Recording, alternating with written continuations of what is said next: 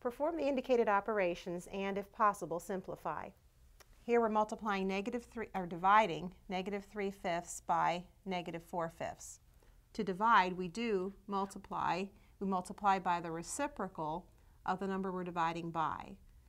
So the very first step will be to rewrite this as negative 3/5 times the reciprocal of negative 4/5, which is negative 5/4.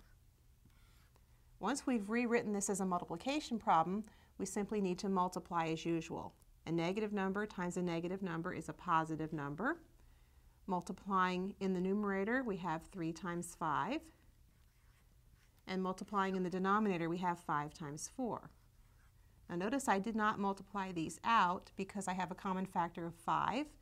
5/5 is 1, so I can cancel, remove a factor equal to 1, and this equals 3/4.